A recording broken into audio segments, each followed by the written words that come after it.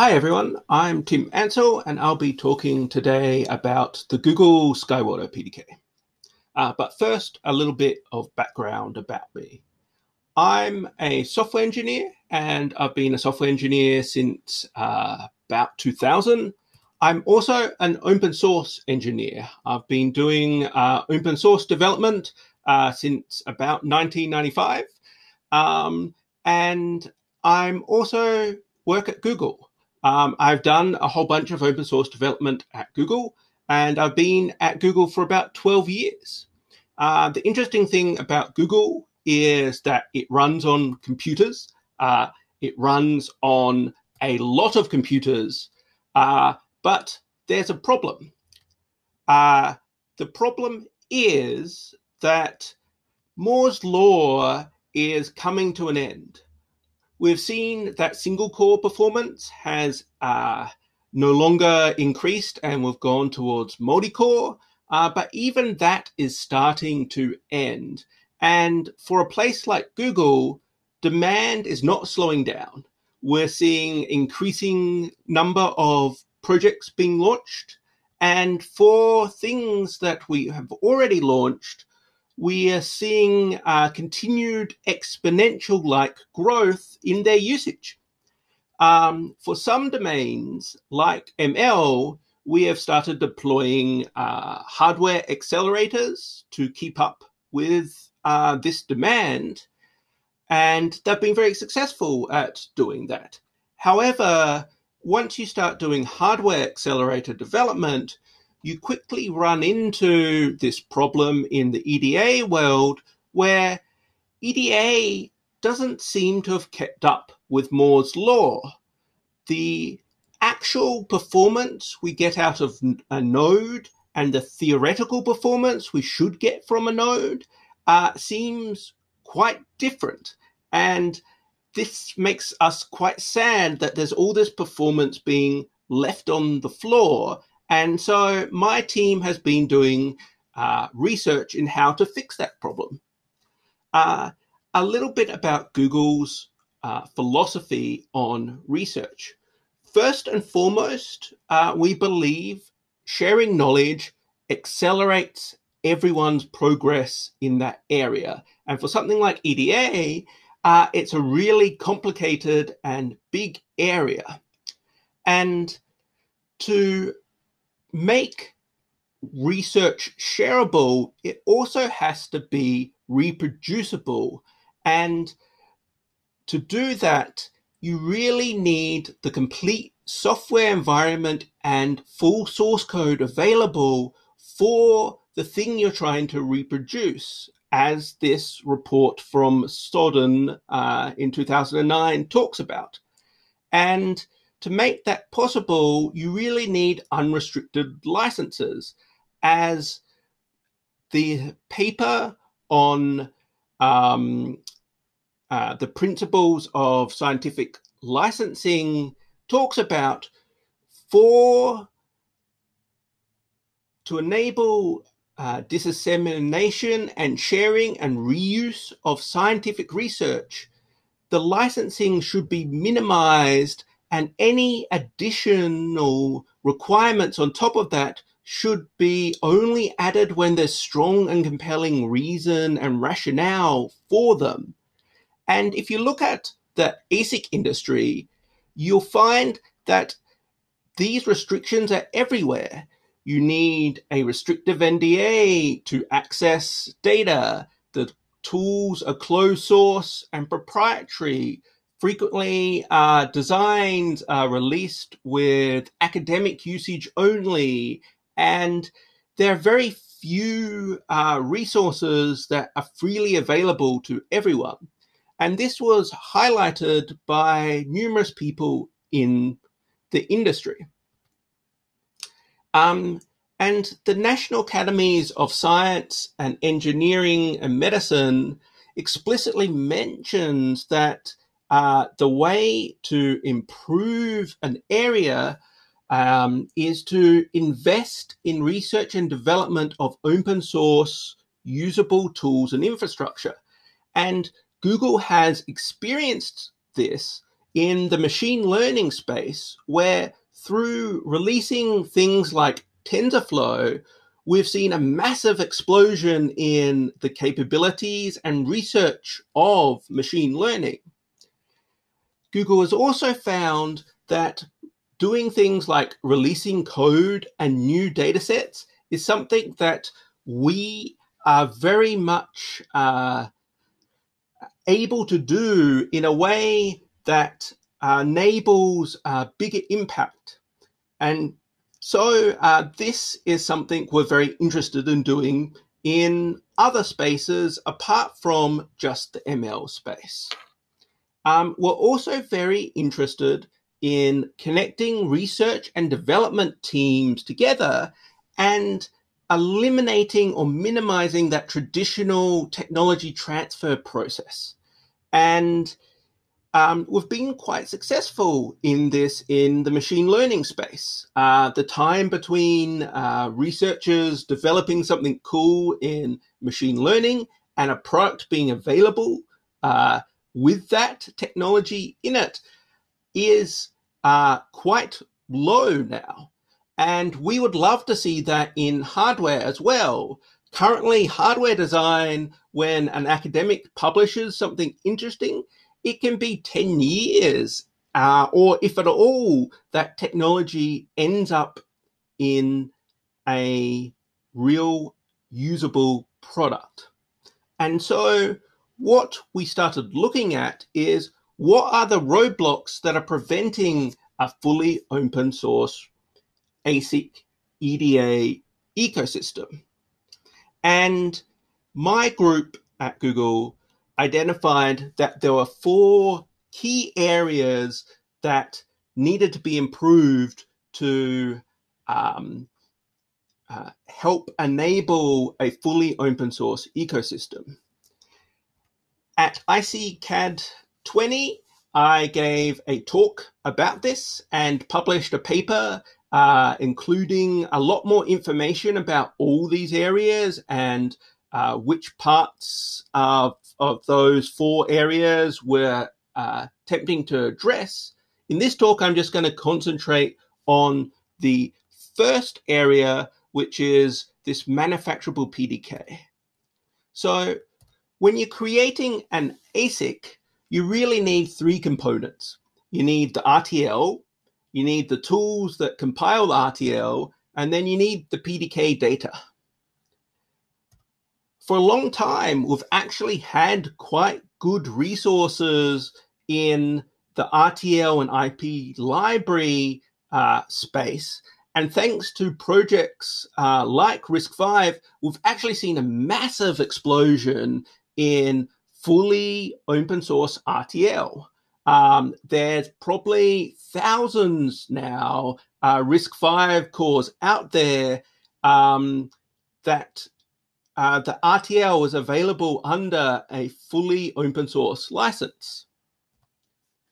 We've also had open source EDA tools for a long time.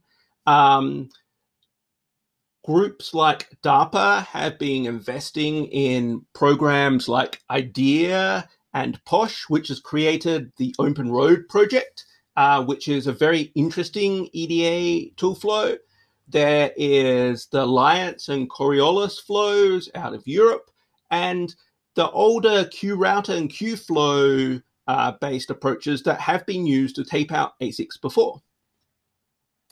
But the PDK data has been a real sticking point. And when you look at what is inside a PDK, it's all the very low-level details of what it takes to create your actual resulting chip. And that has a big effect on how the chip works and what type of performance you can get out of the chip.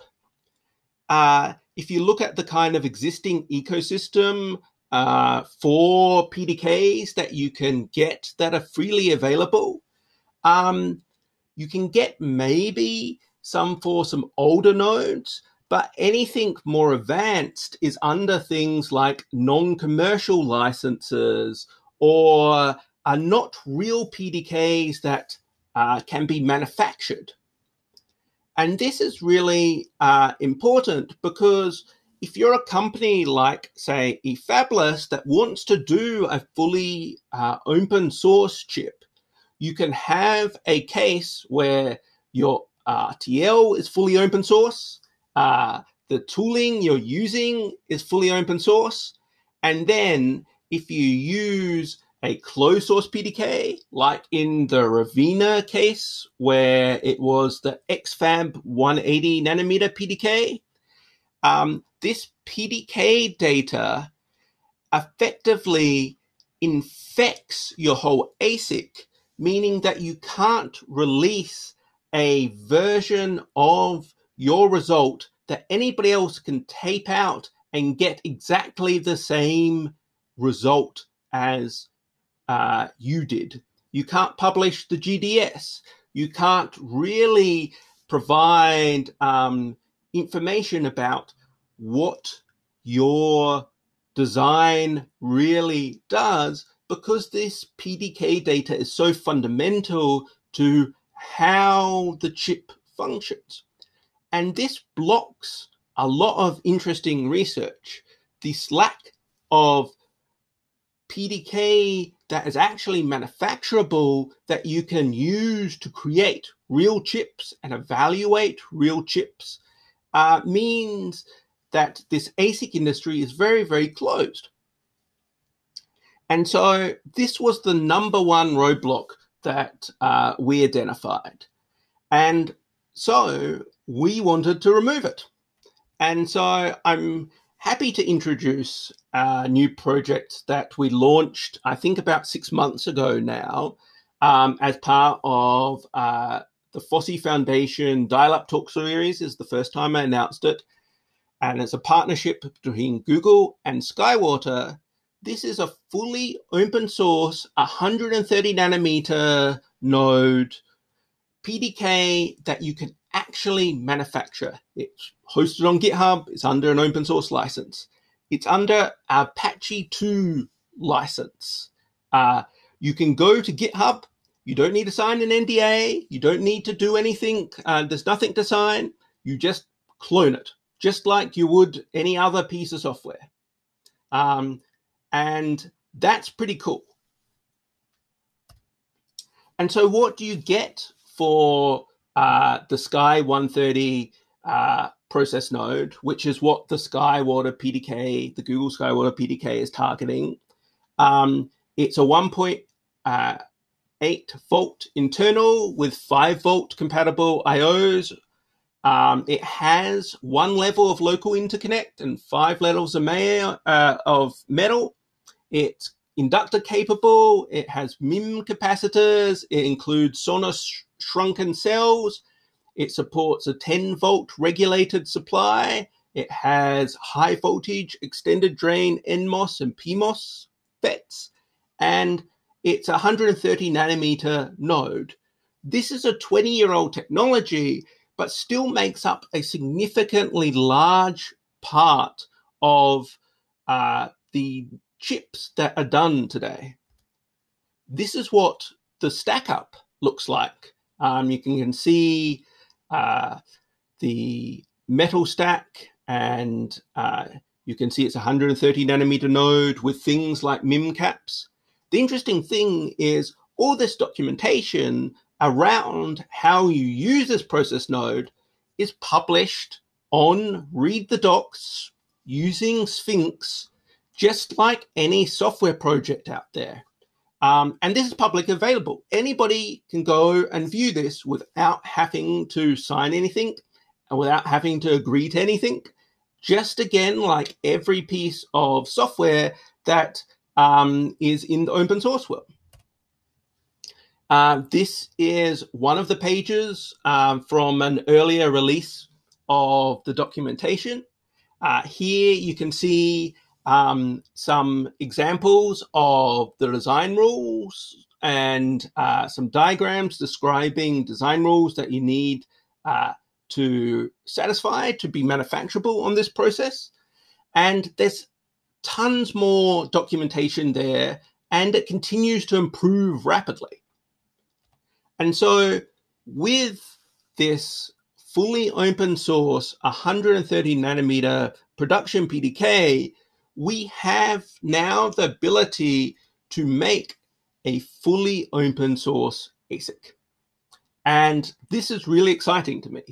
The 130 nanometers means it's probably not going to be, a data center class Intel CPU. It's probably going to be more in the IoT space. But the PDK includes a whole bunch of digital standard cells. It includes I/O and periphery cells. It includes base primitives and automated DRC rules that are compatible with open source tools. It includes analog RF primitives, which is very good for the IoT type place. It includes an optimized SRAM build space, and it will include a flash build space, but that's not quite there yet. Maybe by the time you're watching this, it will be. Doing this release was quite a large amount of work that required us working with a lot of different partners, both commercial partners and academic partners, to prove that these data work with various tools out there. And if you're interested, you can join the announcement mailing list where we send out information about how things are going. And there's also a very active Slack channel, which has about 1,000 engineers actively talking about using the skywater-pdk to do interesting things.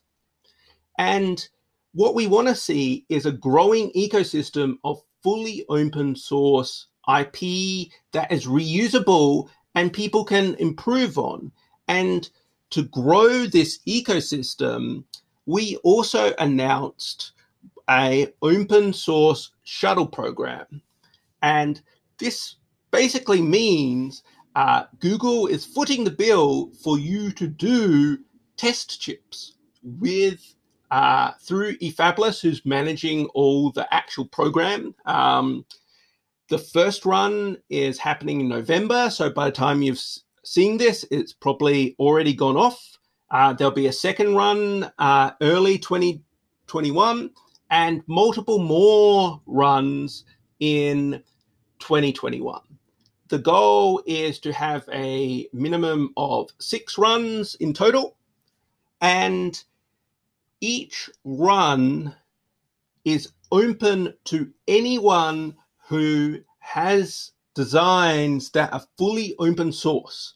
And when we say fully open source, we mean open source all the way down to the GDS. Because the PDK data is now available, that is 100% possible. And anyone means academics, it means makers, it means hobbyists, it means commercial companies, big, small, startups, anyone who is willing for their design to be released as open source publicly to anyone can apply to get on the shuttle. Each shuttle run has roughly 40 slots. And the way you submit is you go to the eFabless platform and you provide a URL to your GitHub or Git project which contains your results. And this is not your average shuttle. What we're aiming for is to make your prototypes not precious. You should be able to share them. You should be able to try and fail and try again. You'll get roughly 10 millimeters squared, and there'll be a standardized harness with RISC-V power and RAM, which lets you analyze what went wrong if your design isn't working out of the box. As I said, we're trying to get back to you around 100 chips so that your parts are not precious. Again, you should join the mailing list and the Slack workspace to get more information as things evolve. So how do you do this? Well, the digital design is pretty easy. There's a wide variety of digital standard cells in the PDK that are compatible with multiple different tools. They have symbols and schematics, and they have the GDS. And you can use the Open Road project, which was funded by DARPA and led by Andrew, and has many contributors to actually do digital place and route for this. Open Road is really cool in that you can use Open Road and the open source PDK to effectively do a fully open source, reproducible end-to-end creation of an ASIC. There's some parts of the design where you need special tools, though. So what special tools should be using? Well, for a memory generator, as I said, we have optimized SRAM bit cells, including single port, dual port. And if you compare them to a D flip-flop, you can see they're significantly smaller. And these are the actual GDS layouts for Sky 130. We also hope to improve them even more. But these cells by themselves aren't particularly useful. You need to compile them into a design. And so we've been working with the Open RAM group to have a fully open source memory compiler that is able to target the Sky 130 using the optimized build space. And Matt Goodhouse, who leads that project, gave a talk again as part of the FOSSI Dial-Up series on Open RAM. To prove that you can do even more interesting things, you can even design your own standard cells. And James Stein at the Oklahoma State University has actually done this. And he has a long history of designing standard cells. And so he created the Sky 130 OSU cell set, which is another set of standard cells. And here you can see, again, the GDS for these standard cells. This is actually what these cells look like. There's no fakeness here. And this output, these standard cells, have been fully characterized and work with both, again, closed and open source tools. And they have demonstrated taping out ARM v4 core with which gets about 370 megahertz. And James Stein gave a talk as part of the FOSSI Dial-Up series about these standard cells. You also need to be able to do DRC and LVS checks. And for that, Magic is currently supported. And Tim Edwards, who's the current developer of Magic, gave a talk about this only recently. And that's all pretty cool. We'd love to see K-layout support, and I know a bunch of people are working on them. And we've actually done a bunch of work to do examples with this PDK. So eFabless, who we've partnered with to do most of the actual work, has a line of chips they're calling Strive that has been testing various different IP.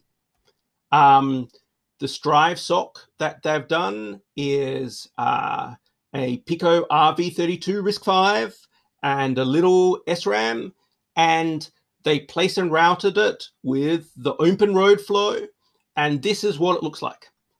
This version was done before the memory compiler was available, so it uses D flip-flops for memory, so it's not very area efficient.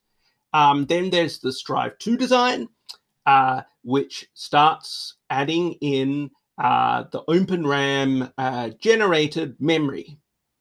And there are more and more Strive test chips being done, and these are fully open source. The RTL is open source. The tools used to make them are open source. It's based on a PDK that's open source.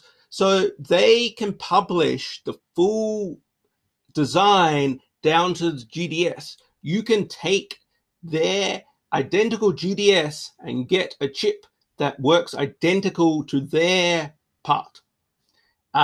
You could technically even take it to a different foundry that had the same design rules as Skywater and tape it out there. And in theory, you should get exactly the same result there. And I think this opens up a lot of more interesting things that we can explore in this space. We're already seeing that there's plenty of areas for optimizing this PDK that, even though it's a 20-year-old PDK, haven't been done yet. We can see ways to shave even more off those SRAM cells. We can see more ways to optimize the standard cells, and we can iterate on this. So I'm very excited to see what people do with this open source PDK. And if this is successful, we're very incentivized to release more and more advanced technologies. So if you're interested in seeing, say, a 90 nanometer PDK or a 45 nanometer PDK that is real and manufacturable, come and help show that there is real innovation still left at 130 nanometers, and that there's real interesting designs you can do that you were never able to do before because you didn't have access to this technology, or because you just didn't have the will to go and sign yet another NDA. And so that is what the Google Skywater PDK is, and what we're trying to do. As I mentioned, this is a pretty short talk. There's a lot more information in this area. There's a whole talk series on the individual parts of it as part of the FOSSI Foundation Dial-Up talk series. There's a whole bunch of papers at ICCAD about this. I was only one of about 20 papers related to the Skywater project that was published at ICCAD, and especially at the WhatSet talk, like WhatSet special session. So I'm excited to see what people are doing and what people use these shuttles for. And I'm extremely excited to see people do things that have never been done before, that have previously been dismissed as impossible or not making sense. Because there's very low risk in doing this. The worst thing you're going to end up with is a bunch of little paperweights that you can't really do anything with. It's not going to cost you anything apart from your time. So I'm, again, encourage everybody to get involved. The Slack space is very, very active. There are a lot of people doing a lot of interesting things. So please do cool stuff.